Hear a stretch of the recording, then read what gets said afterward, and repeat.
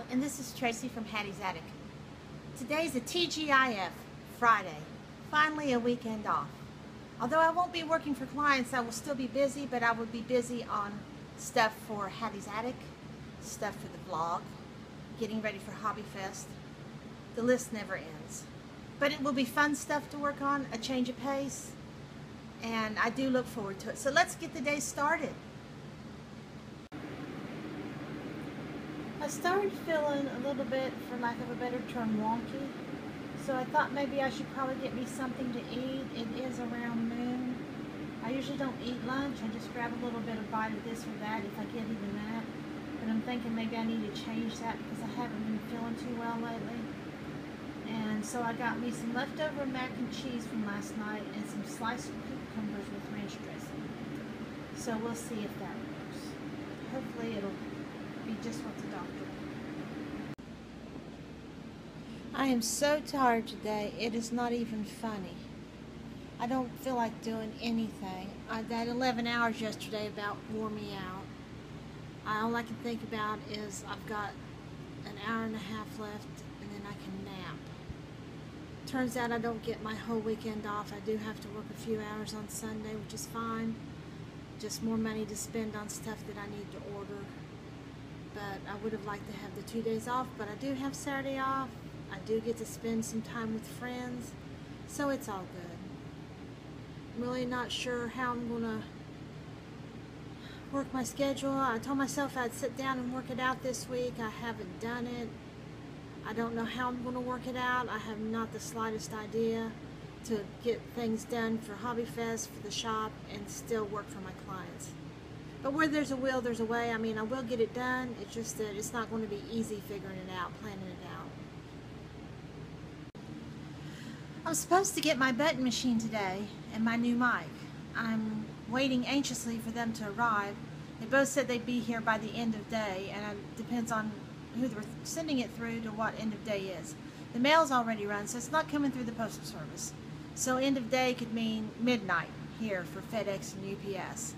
So, still waiting, anticipating, wanting to unbox it. I'll videotape unboxing both of them. Really wanting to try the new mic out. I've been playing around with the button template program online with the company that I bought my button maker from. It's another learning curve, but it's not going to take as long or be as hard as the other ones have been. So that's a good thing. But in the meantime, just still waiting for them to be delivered. Anytime now.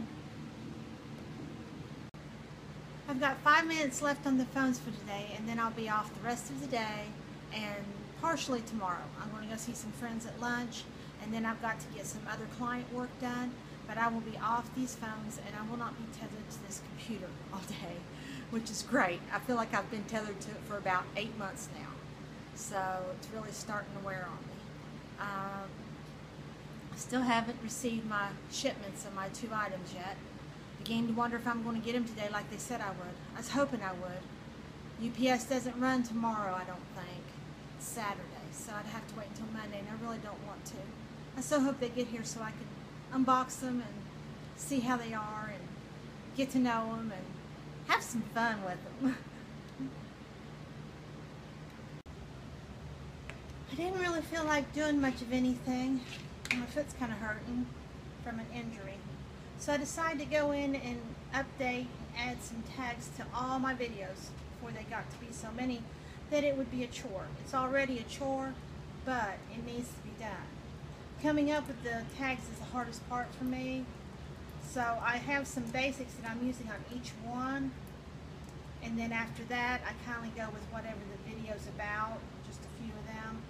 So I'm hoping it'll work out that way, that it'll show up better in searches and it might help my views.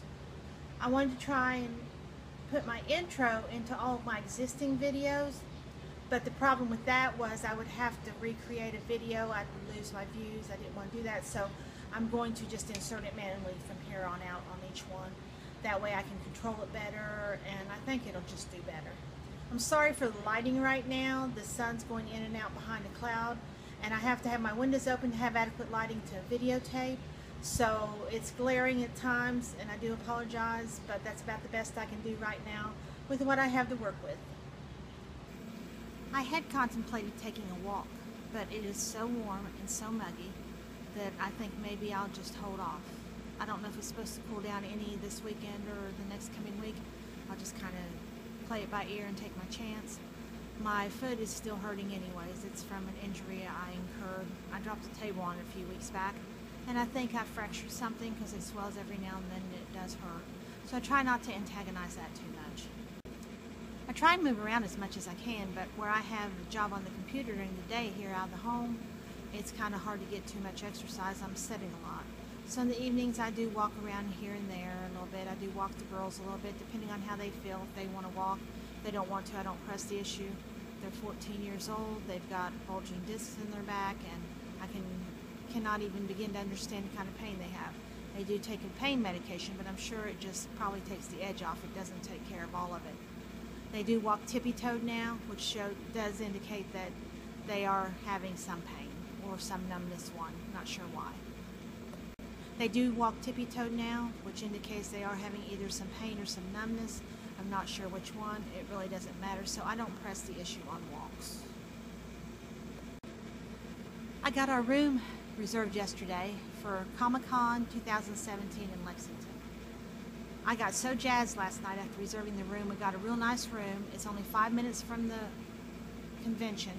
I'm taking the girls with us because we're going for 3 days and 2 nights, and we're sharing a room. And so I had to get as close as I could to the convention and still have a hotel that had a good reputation and no bad reviews as far as bed bugs or flea infestations. It had to be pet friendly. There was a lot of things that it had to be, and I found one within the price range that I was willing to pay.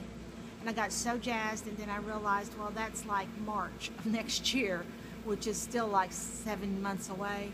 And I kind of felt like Sheldon and Leonard on Big Bang Theory when they talked about San Diego Comic-Con, how it was only 9 months away.